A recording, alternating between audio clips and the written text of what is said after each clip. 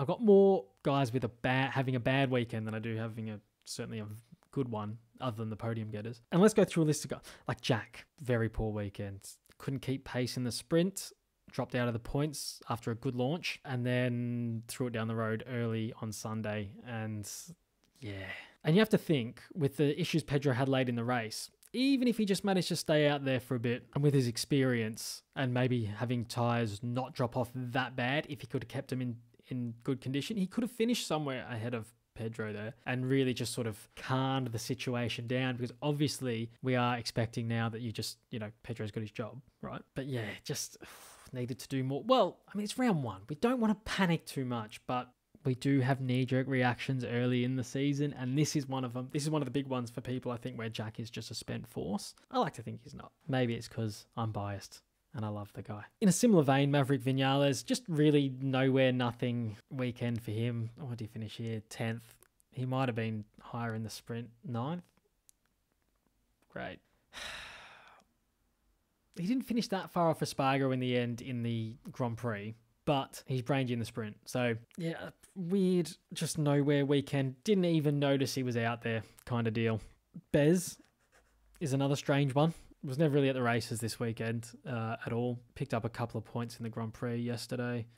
What else can you say? You expect more from him, especially when Digi had a little bit more pace than that. But yeah, I'm not sure he's just maybe struggling to get to grips with the 23 bike, whereas though he took to the 22 bike like a duck to water. That's all I can think of. But he's finished behind 3 Japanese bikes from a guy who you're expecting to be probably a top 5 championship contender based on his previous season, but the game has changed a bit this season with the amount of competition and things like that. I personally wasn't expecting him to back up what he did last season. I didn't expect him to be this low, but I was thinking maybe, around where Digi is 7th or 8th or, maybe somewhere around that. But yeah, this very poor weekend. Augusto Fernandez, no points.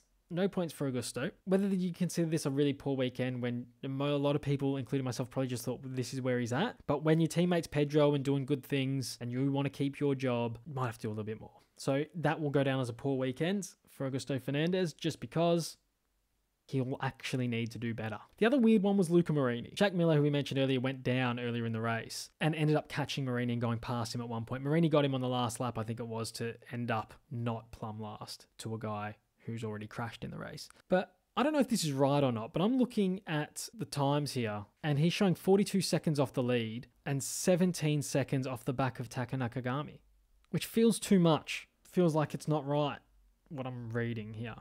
But it must be. It's on the official MotoGP website. He's finished 42 seconds off the lead. Taka was 25 seconds off the lead. Bizarre.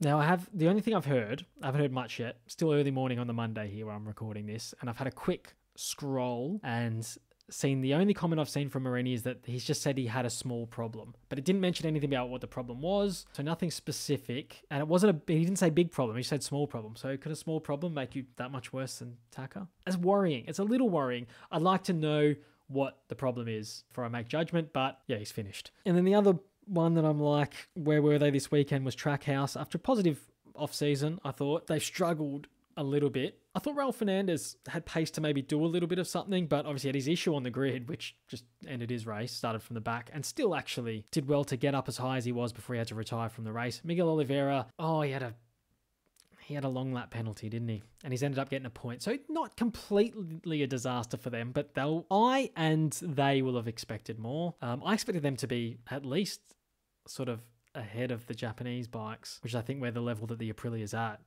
So slightly disappointing, slight worry, but they did have their issues. So without those, would they have actually done what was expected? We'll see.